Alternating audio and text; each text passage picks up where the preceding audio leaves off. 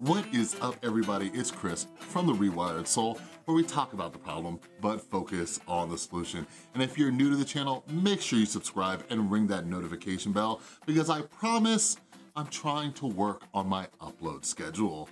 But yeah, as you saw from the title and thumbnail of this video, I am 1000% fully vaccinated. Well, I'm fully vaccinated, but the effectiveness is like, what, like 90, 95%?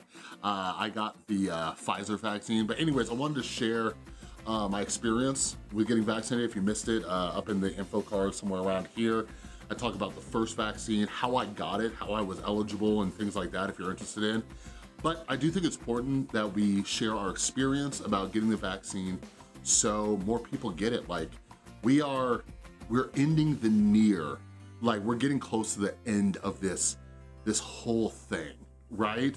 And who knows if life will go back to normal, who knows if, like, you know, there'll still be times of years where like we wear masks and things like that, but we're getting close to the end of this thing just being so terrible and awful and everything like that. But I wanted to make this second video. I was debating on it because I still see that there are some people who are like hesitant about getting the vaccine. So as I mentioned in the last video, I got the first vaccine and there wasn't really any side effects. Like the next day, like the muscle where they shot it in there was like a little bit sore, but that was it. That's normal when you get any kind of shot or vaccine or whatever, you know? And I got it in my left arm. It's funny because my girlfriend, she's left-handed too. She's like, why you're left? And like, I was just so excited to get the vaccine. When I sat down and they're like, which arm? I'm like, I don't care. And I just happen to be facing this way. I'm just like, just shove it in my arm. Just give me the vaccine. So yeah, it was about, I don't know, like 2.5 weeks later. So I actually got my second dose of the vaccine a couple weeks ago. And I cannot tell you how much relief there is, right? Like just so much, because I don't know about the rest of you, but I have an anxiety disorder, and you know, with this whole virus, like I've been super paranoid, and I'm the one in our household who goes shopping and everything like that. I'm very fortunate that everybody in my house is like pretty introverted and we've been good at staying inside. But even when I go grocery shopping, I'm like, you know, like trying to keep people away from me, and I'm very like paranoid and things like that. And now that I'm vaccinated, it's just such this sigh of relief. And, you know, of course I still wear my mask, all right? I was thinking like it'd be kind of funny to get a mask that said like I'm vaccinated on it, so people might feel a little bit more comfortable around me, you know what I mean? But yeah, I still wear my mask, I still social distance, I still do all that kind of stuff, because it's important that we still do the best practices until, you know, we're more towards, you know, herd immunity and all that stuff. But let me tell you about a fun story, okay? Sit back, get comfortable. I gotta tell you the story about when I got my second vaccine, okay? So where I got vaccinated was at UNLV. So I live here in Las Vegas. UNLV is like the college here. And I went there for my second dose of the vaccine. And for some reason, my girlfriend and I, even though we went on the same day for the first one, our second dose was a day apart, so I went there by myself. And I go there and I get there and it's like 8 in the morning, and I get in line, everybody's in line, like all masked up and everything like that. And there's this old dude, okay? There is this older dude, and I'm not being ageist, okay? I just wanna make it clear that this story's crazy because he is in the highest of high risks, okay? Like he looks like he could have been in World War II, maybe World War I, maybe the Civil War, I don't know, but that's just to give you a frame of reference for how old he is. And this fool had no mask on, and he's walking, I'm standing in line, and he walks this way, right? And I see no mask, I got my mask on, and I'm there for my second vaccine, right? So I'm like a little bit protected, but not totally protected. And this dude gets right behind me, and he's standing there with no mask, and I'm trying to keep my distance, and like, he's like inching up, and it's really weird. But then, worst of all, he starts like coughing, and like he has like a runny nose, and he's using this little like Kleenex that he's reusing, and I'm like, if there was some ethical way to do a social experiment right now, I would swear that I'm in like, what would you do, right? And I had my friends ask me, they're like, why didn't you say something or whatever? And I'm just like, because I'm not about to be like one of those people in one of those viral like TikTok videos, like telling this old dude not to wear a mask, you know what I mean? Or not to stand next to me and he should be wearing a mask and all that. So anyways, but I'm at a vaccination site, so I'm assuming that the nurses or the people working there, they're going to tell him to mask up. So the first checkpoint you get to, they scan your head. So he's right behind me, they scan me, you know, I'm good. I got the normal, you know, degrees and all that. But then they scan him, they don't say squat to him. Then there's like 2 or 3 more checkpoints and nobody says anything to him. So what I personally did was when I had to like fill out my little paperwork, I waited, I took my time so me and this guy would have some distance, but it was insane.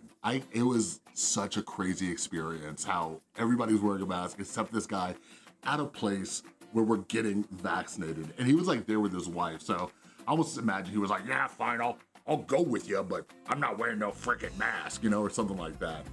But anyways, after they shoved that needle in my arm for the second time, I felt very good, I felt comfortable, and actually with the second dose, like my girlfriend and I heard about some people having more of a reaction to like the second dose than the first one. I didn't even have soreness after the second one, nothing. And I don't know about you and where you're getting vaccinated, but afterwards, they give you like a little QR code where you can check in and register where the CDC follows up with you. And please, if you haven't been vaccinated yet or you're about to get your second dose, like please do that follow-up. Like, I can't explain to you, like, I read so many books and I love reading books on like data and statistics and everything like that. And the number one thing that you need for accurate studies or data or statistics is the biggest sample size possible, all right? Because there's so many different variables and so many different ways to look at the data. So when we all follow up and we talk about, and it takes literally 2 seconds on your cell phone. You get a text message, it's like, hey, here's your daily check-in. You check in, it's like, do you have a fever? Do you have this? Da, da, da, da, boom. So like, please do that so they can gather data. So if there is anything wrong, or even better, like it helps the studies show like, hey, only this many people have had a reaction. So it's virtually, you know, unrealistic for you to be worried about, you know, having a reaction with 1 out of every, you know, I'm just making up a number here, 1 out of every X amount of million people, you know, so please do that follow-up if you can. But anyways, I'm also very fortunate because not only did myself and my lovely girlfriend get vaccinated, but in California, since my mom works in healthcare, she got her second dose of the vaccine about a year before, not a year, about a week before us. And yeah, my girlfriend and I took a few days off from work and we drove down to California. I haven't seen my mom in over a year, and she's the woman, you know, who helped me get sober.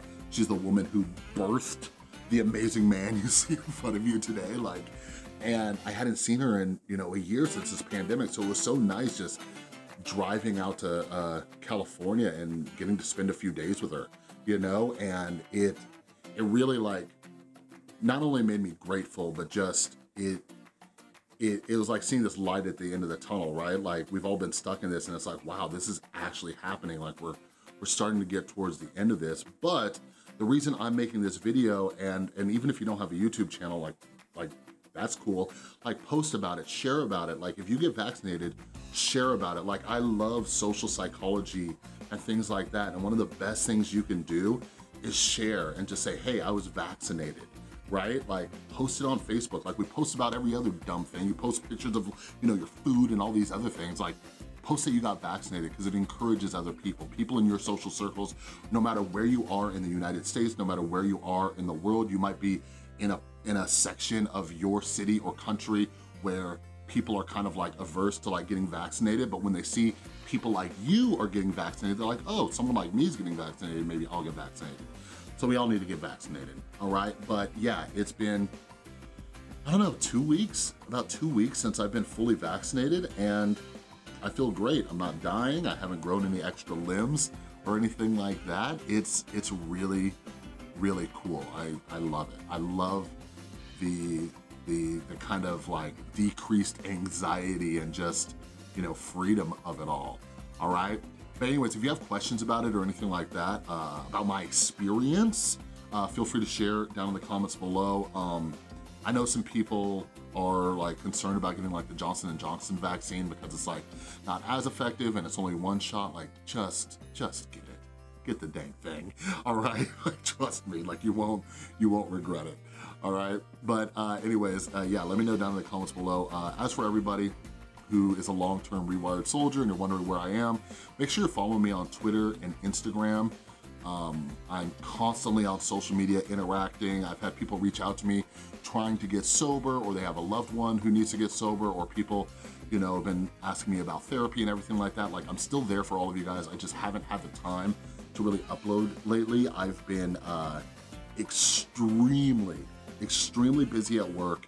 I kind of made it a goal to focus more on my writing this year too.